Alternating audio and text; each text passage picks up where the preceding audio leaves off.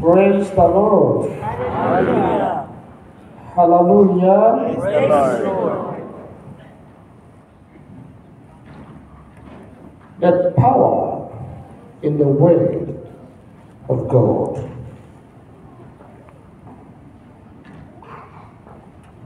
The power in the word of God. Sometimes ago, that was my first year as a priest when I was in Nigeria. After the mass ended, one of the Sundays, I went out, spent hours before coming back to the house. When I got to the house, I was told that a woman was waiting for me since morning. I didn't remember having an appointment with anybody. I wasn't expecting anybody. I was a bit confused. And then when I got to the woman, she was crying. So I tried to inquire what really happened. Why were you crying? For hours. She said, Father, how do you come to know about me? More confusion. I said, but madam, I'm seeing you for the first time. I don't know anything about you. I've never seen you before. I think I'm seeing you right here for the first time in my life. So she said, all you said at Mass was all about me. And that since she attended that Mass, in fact, that woman was not from that parish. She was living in another city but visited her home, which wasn't actually the parish where I was posted. But coincidentally, she came to Mass on that day. She said, all you said at Mass was my picture. And she was crying and crying and crying. So I had to counsel her, talk to her for hours before she went to confession and then went back to her home. The power in the word. There is so much power in God's word. There is so much power in the word of God. Remember, everything came into existence through the power of the word.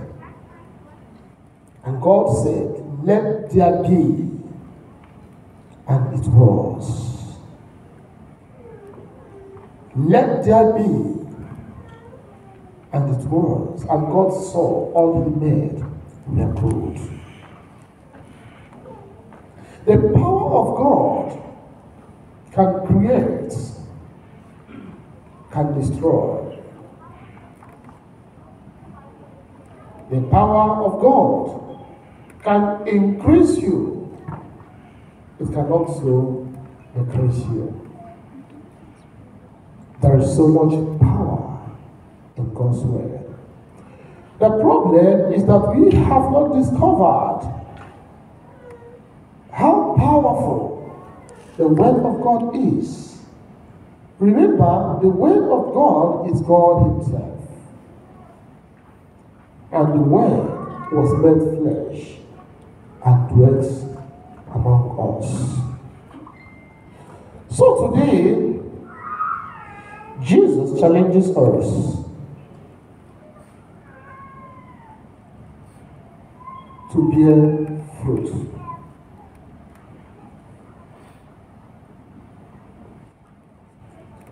To bear fruit. And that fruit comes from what? Hearing. Now, the Bible says Jesus told a parable. You know what a parable is? A short story told in order to express a reality or certain reality. The parable of the sower, he went abroad scattering seed. Those of you who are farmers who sow seed can testify how the farmer sows what seed. The Bible says some of the seed fell on the road, on the paths, and the birds of the air ate them up. The Bible says those seed and this seed, what is this seed? The seed is the word of God. The seed is the word of God sown in the heart of man.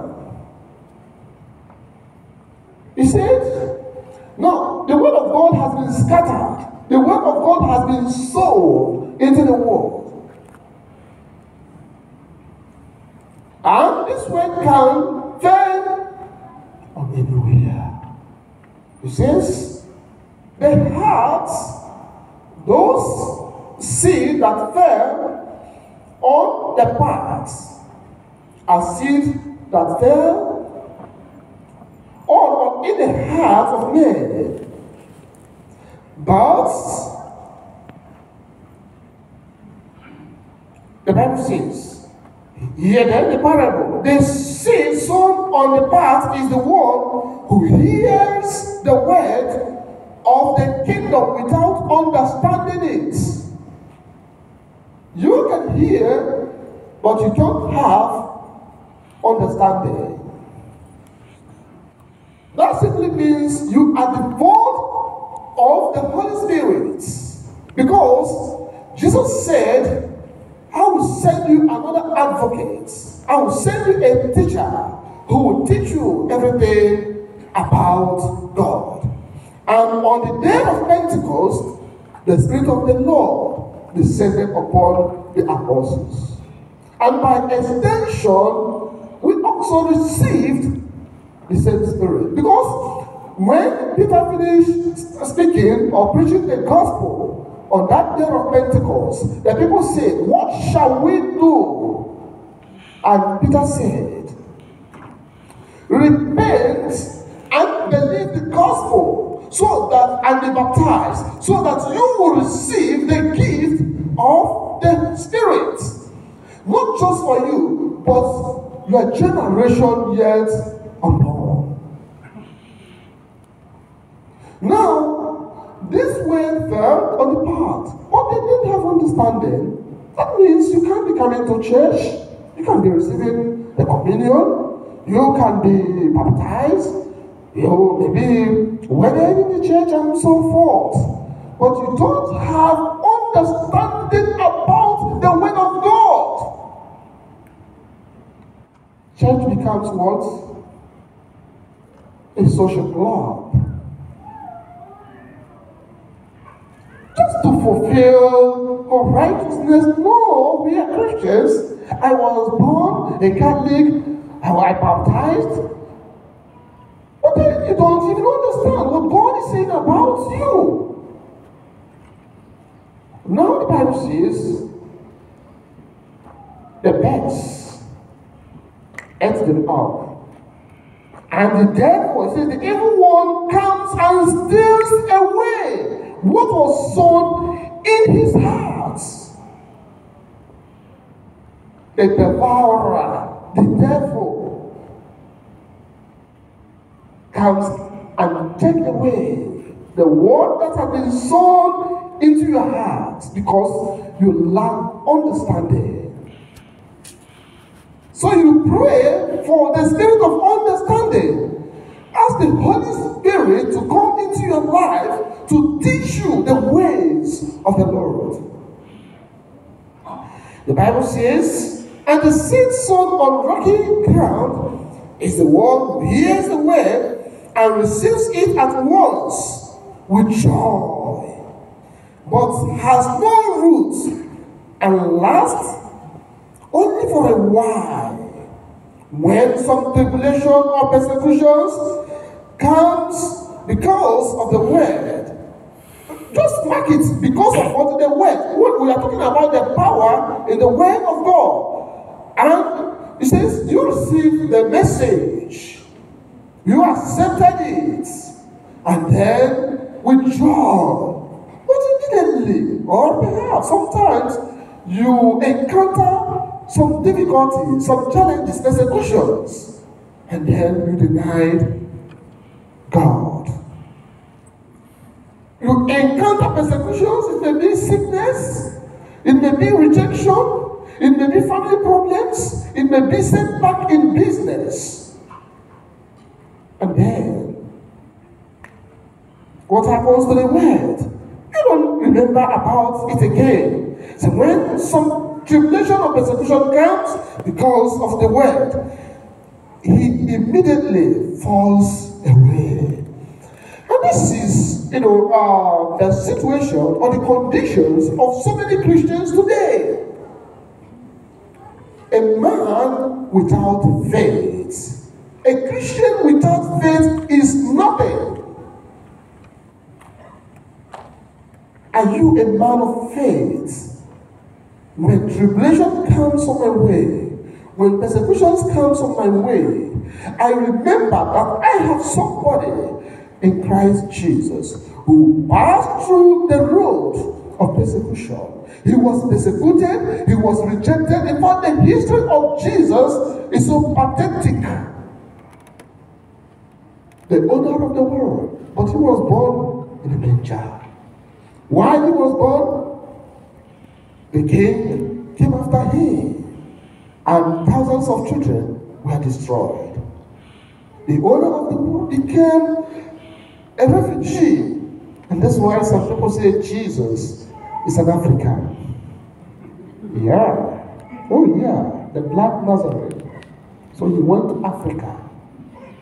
Okay? So Africa is a place where you can come and have rest and peace. Praise the Lord. Praise the Lord. Amen. Now, he ran to Africa. He was taken to Africa. And when the king died, the message came to the parents, go back. And he went back. Jesus was sold for what? How many pieces of silver? 30. Yeah? How many? 30. 30 pieces of silver. The owner of the world. He was crucified. He was betrayed.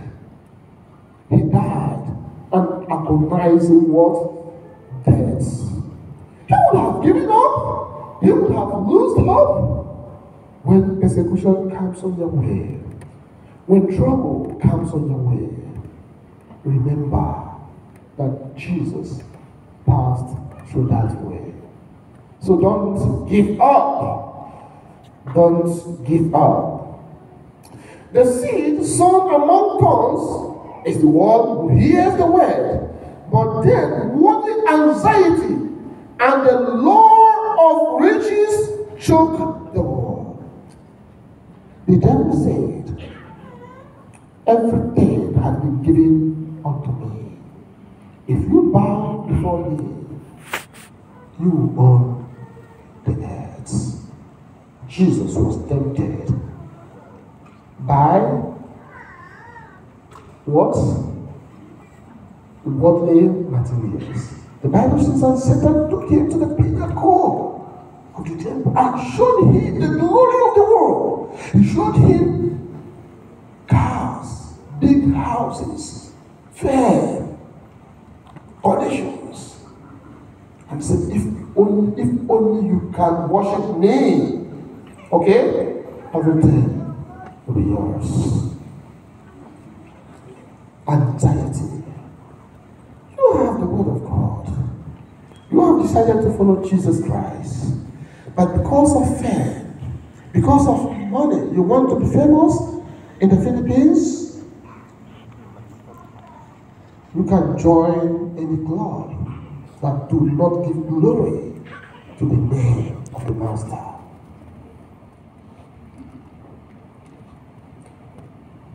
Just simply because of these earthly realities. But I tell you, look, we are passersby, we are sojourners on this earth. Like the Muslims who say, empty came into the world, and empty what? We go. I don't know whether you have seen where the Muslims bury their dead. Nothing.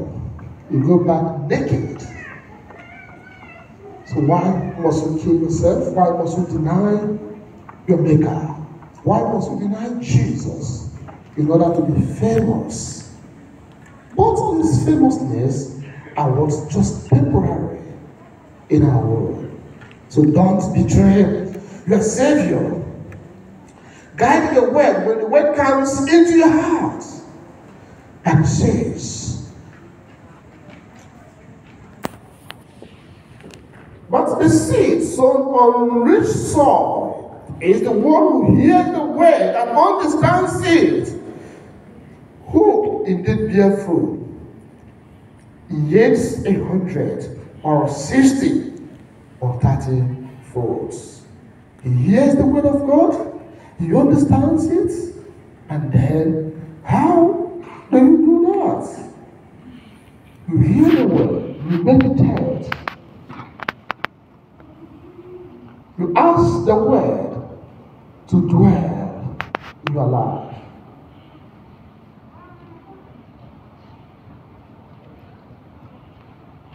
Have your way, Lord.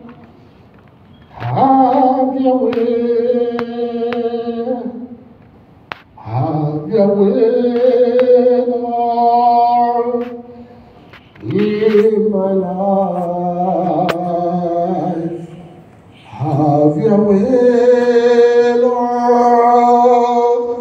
Have your way. Have your way, Lord, in my life. Have your way, Lord. Have your way. Have your way, Lord, in my life. Have your way, Lord. Have your way. Have your way, Lord, in my life. When I hear the word of God, I meditate on it. Like Joshua will say, your word will not depart from my mouth. I say, Lord Jesus, you have come into my life. Have your way. Let everything I do or say be to the glory of your name. And the Bible says, be yielded fruit. As a Christian, remember that you have a mission. Your mission is not just to sit and listen to a priest, but your mission is to what? To witness. The Bible says, and the Spirit of the Lord will come upon you, And you will be my witnesses here in Jerusalem, in Judea, and to the ends of the earth. Is your life a life of witnessing? What type of fruit are you bearing? What kind of fruit are you bearing? You cannot bear fruit outside the word of God. That's why Jesus said the word has been sown into your heart. And how do you do that? How do you allow it to grow? The first reading takes us back, says, the first reading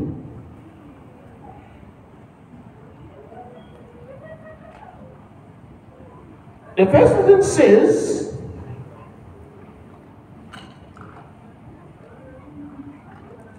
thus says the Lord, just as from the heavens the rain and snow come down, and do not return there till they have watered the earth, making it fertile and fruitful, giving seed to him who sows, and bread to him who eats. So shall my word be. God says, so shall my word what? Be.